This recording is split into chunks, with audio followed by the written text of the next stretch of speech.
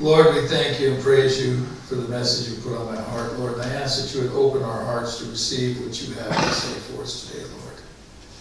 Guide and direct me, Lord. Touch my lips with a coal from your altar, Lord, and anoint me to speak what you would have me speak this morning, Lord. I ask this, Jesus, in your wonderful name. Amen. My message today, this morning, is pride before fall. The Bible says that pride comes before the fall, and I shortened that to fit on the sign. Like if you're new here or visiting, I'm limited to 20 spaces on the sign. So I have managed to keep my messages for 8 years to fit in that, my 20 spaces, without buying a bigger sign. So pride before fall. Talk about pride this morning. Pride seems to be something that is celebrated, but I don't see it so much celebrated in Scripture. Proverbs 16:18 says, pride goes before destruction and a haughty spirit before a fall. Pride is what brought down angels to become devils. Pride is a destructive force. Now, pride is defined by Merriam-Webster as reasonable self-esteem or confidence and satisfaction in oneself, whereas the Oxford defines it as the quality of having an excessively high opinion of oneself or one's own importance. What I found interesting, it seems like the Webster Dictionary definition of pride has now added more definitions that are positive, whereas the older definition is not such a positive thing. And that's the definition that we're using, is the Oxford definition of the quality of having an excessively high opinion of oneself or one's own importance. There is pride that we could say is not bad pride. If you're proud of your children because they've done something good, they've gotten good grades, that's not evil. If you're proud of something that you've done, but it isn't excessive or over high opinion of yourself, that's not wrong either. We're talking about the type of pride that exalts you above where you should be. This month is Pride Month, so I'm going to give you a definition of what LGBT pride is. It's a worldwide movement and philosophy asserting that lesbian, gay, bisexual, transgender, and queer individuals should be proud of their sexual orientation and gender identity. And we are being asked to celebrate an entire month of that type of pride. You do not take pride in sin. I have addressed every single one of these things is addressed in the Scripture, and it's all called an abomination to God. And I don't want to go back over all those Scriptures. If you're interested, I can get you the list of them. But all of them are called an abomination to God. It's not something we should celebrate. We should not be celebrating sin. And it breaks my heart that they've taken the symbol of God's promise to mankind, that he would never destroy the earth again in a flood, the rainbow, and have turned it into a symbol of sin. We need to take back the rainbow. We need to take back God's promise. Why a whole month? We're going to get into say more what the Bible says about pride and what Scriptures say, but I've asked myself this as it began, why are we celebrating an entire month? It started out as one day. There was a pride parade, a single day that was celebrated in June that corresponded to some event that happened, and fine. If they wanted to do that, that's fine. But why a whole month? One day, the beginning of June, right before the beginning of June, we celebrated all those who died for our country. One day we give them. But we give an entire month to sin. Something's backwards in our world today. Things are not right. What is up is down, what's down is up, and it's all confused, and it's confusing our young people. And you are being called all kinds of things. If you even speak out against this, I guarantee this message will probably, I put my messages on YouTube. I'm expecting when I put this one up, it will be taken down at some point. But I'm going to put it up anyway. I have no hatred towards these individuals. I have nothing but love. God loves them. It's His desire that all people, all men, all women are saved. But we're not to celebrate sin. Are we going to have adultery month? We're going to have murder month? Will we celebrate murder? We're going to have coveting month where we all covet somebody's belongings? What about the other commandments? What other parts of the law? We're going to just pick and choose and celebrate? Proverbs 16:19 says, better to be of a humble spirit with the lowly than to divide the spoil with the proud. We should not be dividing the spoil with the proud, but we should have a humble spirit. Before destruction, the heart of a person is proud, but humility comes before honor. You find a lot in the Proverbs comparing pride with humility. Everyone who is proud in heart is an abomination to the Lord. Assuredly, he will not be unpunished. Proverbs 21:4, a haughty look and a proud heart, and the plowing of the wicked are sin. Can I get in the picture? Proverbs has a lot to say about the difference between pride and humility. And if you're wondering what it is, what it means to be humble, well, make sure you get a copy of my book, Humility and How I Obtained It, after the service. It's just a joke.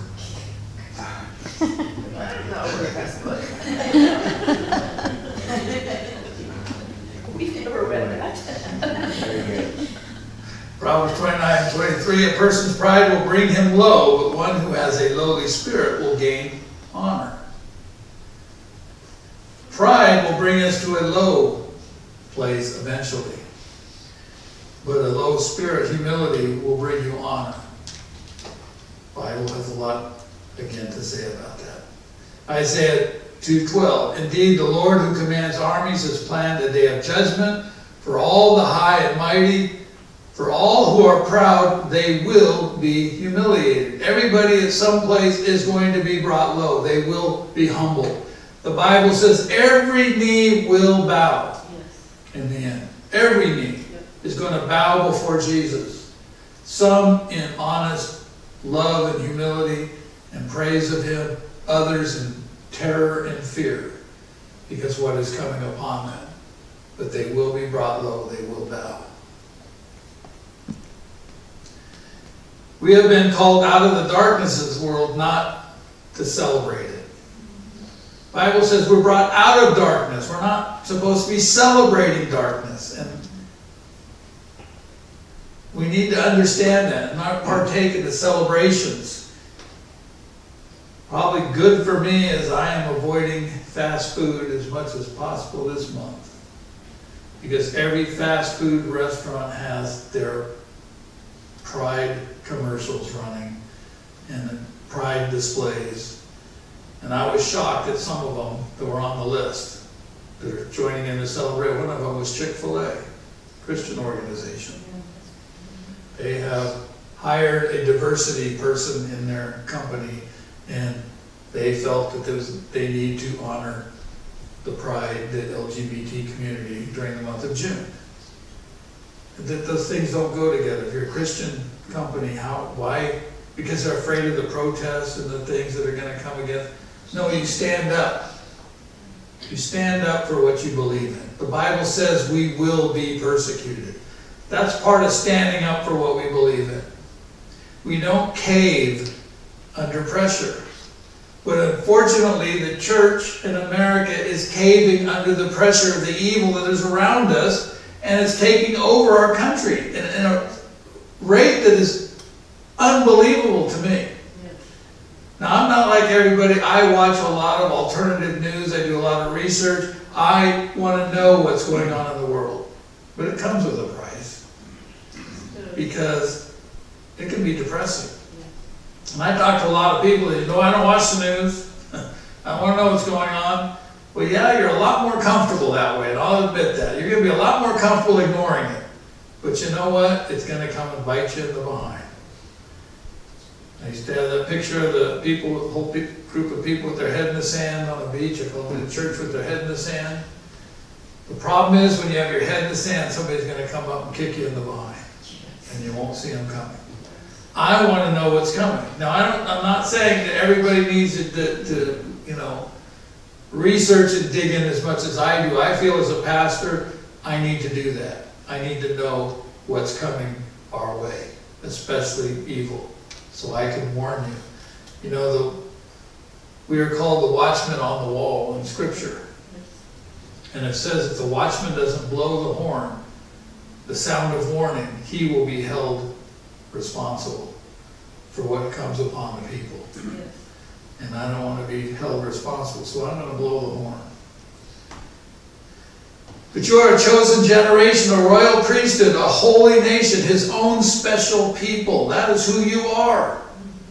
And I want to proclaim that today. There's some exciting stuff in this message too. It's just not all about the bad. This is the good. You are special to God. He says you are a chosen generation, a royal priesthood, holy nation, that you may proclaim the praises of him who called you out of darkness into his marvelous light. We have been called out of darkness into the light. We don't want to celebrate darkness. We are not in darkness. We are not people of darkness. We are people of the light, who once were not a people, but who are now the people of God, who had not obtained mercy, but now have obtained mercy. You have obtained mercy through your relationship with Jesus Christ. Mercy is not getting what you deserve. It's the definition of mercy. We all deserve death. We all deserve a place in hell. Every single one of us. We all have violated God's law. But we will not receive that punishment because he is giving us his mercy and his grace. Grace is getting what you don't deserve. Yeah. So one is not getting what you deserve, the other is getting what you don't deserve. We don't deserve God's love, but we get it. We've all rebelled against him at some point in our life. John 17, 15 to 18, I do not pray that you should take them out of the world, but that you should keep them from the evil one. They are not of the world, just as I am not of the world. Sanctify them by your truth. Your word is truth. As you sent me into the world, I have also sent them into the world. We are not of this world, but we are part of this world. That means we don't take part in the sin of the world, but we have to live within this world, and we have a job to do. And that's to reach the people of this world who are living in darkness and tell them there's a better way. There is a better way to live. And it's not the stuff that's being fed to people every day. I had that article from the World Economic Forum, and there's so much evil coming out of that group that's unbelievable. Just right out in your face. They're not even hiding their agenda anymore. They're telling us right exactly what their agenda is that you will someday be God. You will be God. Because they are going to make sure that they can transform you physically, through electronics, through genetic engineering, and make you a better human being. Well, for me, I don't think anybody can make a better human being than God. I don't trust another human being to make a better human being. It's not going to happen. But we're in that world right now where that is being done. We need to stand against it. And remember that we're not part of this world. Don't give in to this world. But you have a job to do in this world. Just as Jesus did when he was on earth. We have to share the truth of God's love. Do not love the world or the things in the world. If anyone loves the world, the love of the Father is not in him. For all that is in the world, the lust of the flesh, the lust of the eyes, the pride of life, is not of the Father, but is of the world. And the world is passing away and the lust of it. But he who does the will of God abides forever. That is our promise. We will abide forever, eternal life. But don't love the things of this world. We can get so caught up in things on this earth that we are so attached to them, and we, put all our attention on them and forget about the things of God, to spend time with him, to be in prayer, to be with his people. Our churches in America are dying, folks. I am so thankful all of you are here today. You made the point to get up, dust the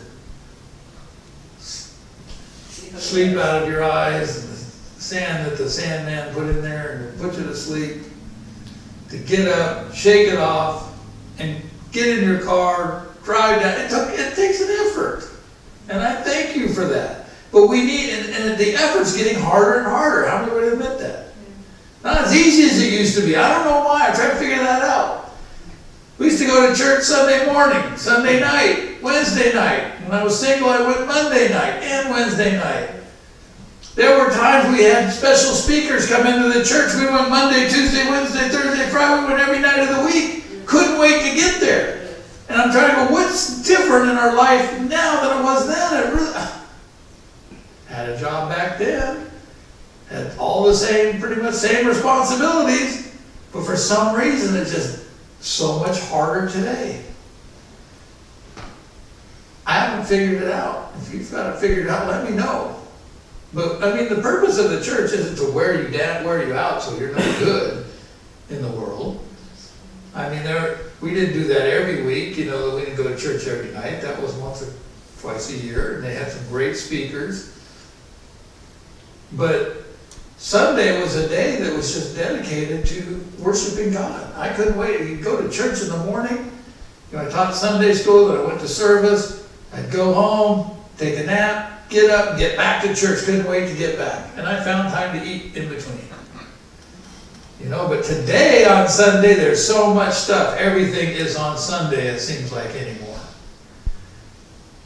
We just dealt with the fair in town. They changed where they had the kids that had animals and pens that had to have in the fair had to be there on a Sunday to get everything ready. That was new this year. See, why Sunday?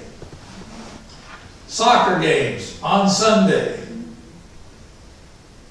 All the biggest sports events on TV on Sunday. Auto racing on Sunday. And I go, what did that? Because I remember I loved watching the Indy 500 every year. But it used to be on Memorial Day when I was young. It was on Monday. It wasn't on Sunday. Then they switched it.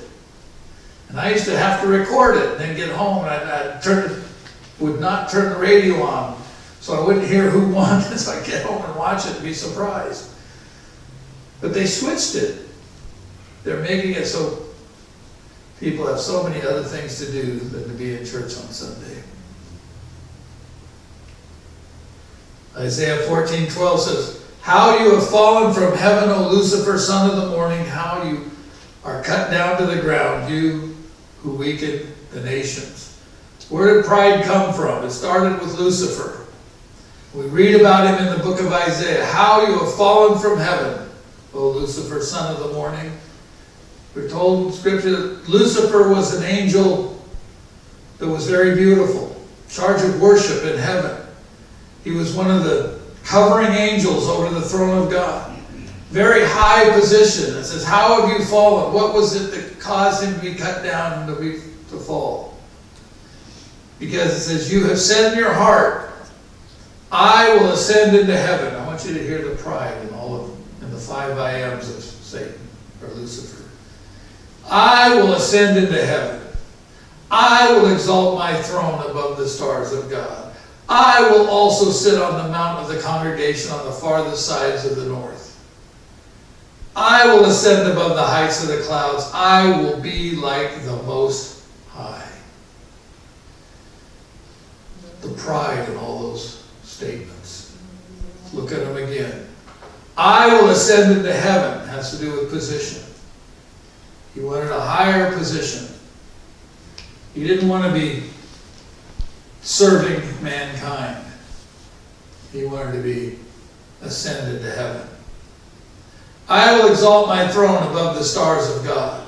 Let's talk about rule, being in charge. I will also sit on the mount of the congregation. He wanted to sit on the mount of the congregation of God in the Garden of Eden, to be idolized, to be worshipped instead of God. I will ascend above the heights of the clouds. The clouds in Scripture, oftentimes, the glory of God is spoken of as a cloud. He wanted to be dazzling. I will be like the Most High. He wanted equality with God. Pride. Pride was what caused Lucifer to fall, and that is what is tearing down so many today. This idea that we should be proud of our sin and have a whole month to celebrate it.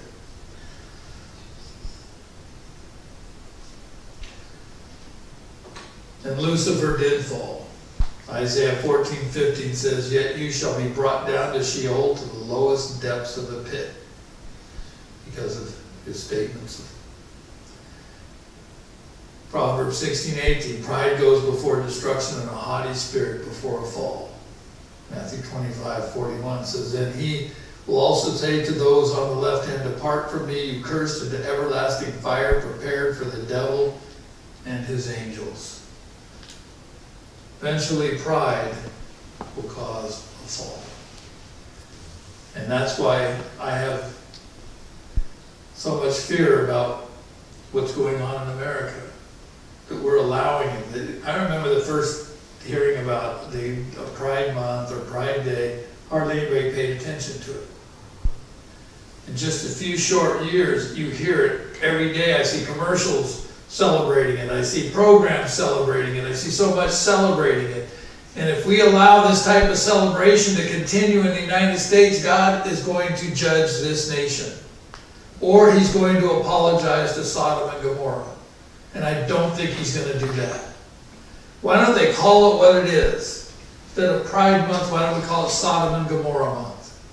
Because the sin of Sodom and Gomorrah is what is being celebrated. It's sin. Read the story of Sodom and Gomorrah. When Lot offered the people of Sodom his own daughter, they didn't want his daughter, they wanted the men, the angels that came, to know them carnally, to know them sexually. And they were so driven by that perverted desire that when they were struck blind, they continued groping in their blindness, trying to get hold of the angels. They didn't care. I don't know about you, but if I'm doing something and all of a sudden I'm blind, I'm going to stop what I'm doing and try to figure out why I'm blind and if I can do something about it. But that didn't even stop them. Losing their eyesight. But that's what's happening in America today. People are losing their eyesight. They no longer see the sin. We've become so used to it in this country that most of the sin that's going on around us, we don't even see it anymore. We just turn and look the other way. We don't confront it. We should at least be confronting it in prayer. It should be driving you to your knees. It's like the frog in the water thing. Hot water. Turn it up. I want to look at some other I wills. We saw the I wills of Satan. What about the I wills of God? I would much rather be under what God wants. In Exodus 6:6-8, found between two declarations of God's name, he said, I will bring you out from under the burdens of Egypt. Egypt in the scripture was a type of sin. Another way you can read that is God saying, I will bring you out from under the burdens of sin. I will take you to me for a people. God saying, I will make you my people. I will be to you a God. He wants to be our God. I will bring you into the land. The land he promises us is a restored earth, put back to Eden the way it used to be. I will give it to you for a heritage. We have an inheritance waiting for us from God. The I wills of God. Then there are the 7 I wills of Jesus found in the scriptures. I will make you fishers of men. He wants us to be reaching other people, going out and seeking other people to be saved. And he says, I will give you rest. He says, I will keep you. I will love you. I will do what you ask in my name. I will come again and see you again. I will send the Holy Spirit to you. 7 I wills, statements of Jesus found in the scriptures. I want to contrast again the I wills of Satan to the I ams of Jesus. Satan said, I will. But Jesus said, I am. There is a big difference. One is what one person wants to be. One angel, one of God's creation says what he wants to be. Jesus, the Son of God, God on earth, said who he is. I am the bread of life. I am the light of the world. I am the gate of the sheep. I am the good shepherd. I am the resurrection and the life. I am the way, the truth, and the life. I am the true vine. I would much rather humble myself to Jesus and bow to him than be deceived by the I ams of Satan. Pride tells us we don't need God. Pride causes us to put ourselves on the throne. Pride causes us not to own our sin or be broken over it. Pride keeps us from apologizing to those we offend. Pride keeps us from authentic biblical repentance. 1 Peter 5:5-7 says, likewise, you younger people, submit yourself to your elders. Yes, all of you be submissive to one another and be clothed with humility.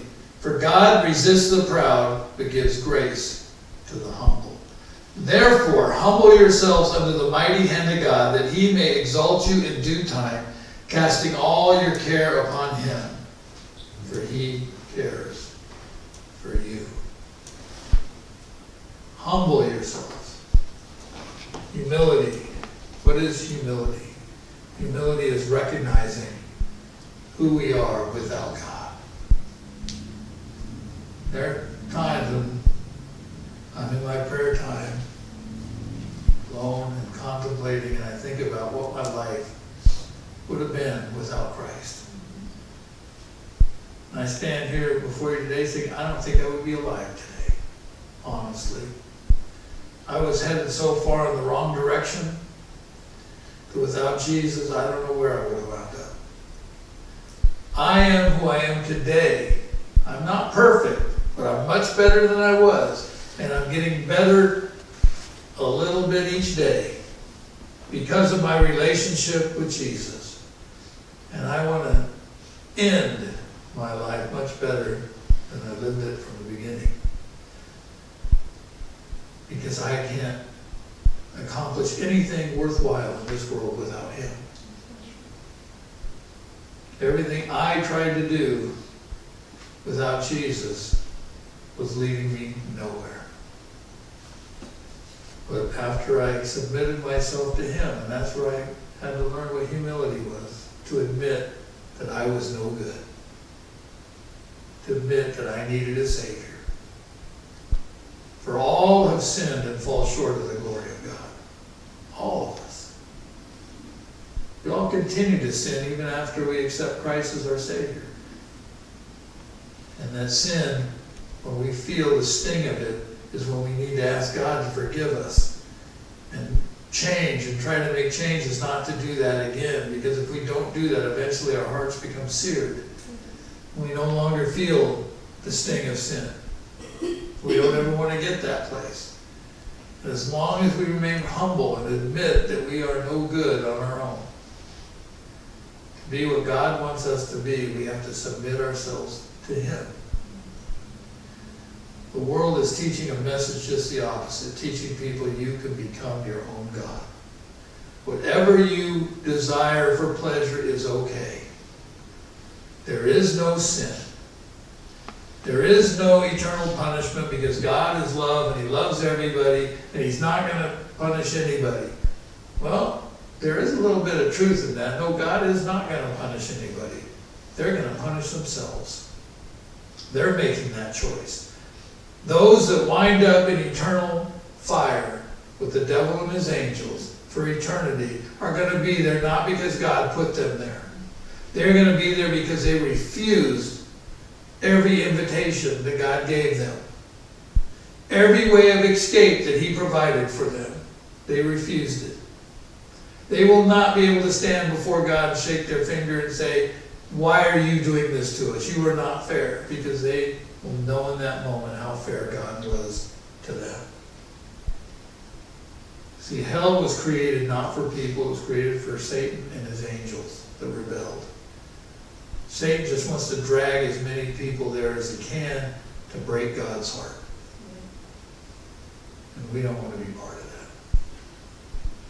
that. Heavenly Father, I thank You and I praise You, Lord. I thank You for Your word. I thank You for Your love. Jesus, I thank You for what You did for all of us. That You willingly gave Your life and took Your punishment, took our punishment on You, Lord. You took that punishment for us, that we might be saved. A punishment You did not deserve, that we deserved. There is no greater love than that. We thank You for that, Jesus. If there's anybody here today and you have not given your life to Jesus, I invite you to do that today. You need to rededicate your life to Him. I invite you to do that today. With everybody looking around, if you want me to pray for you to accept Christ, to rededicate your life, just raise your hand. We're all going to say a prayer together, along with those who have raised their hands this morning. Just repeat after me. Jesus, I know that I have failed You, and I need You as my Savior.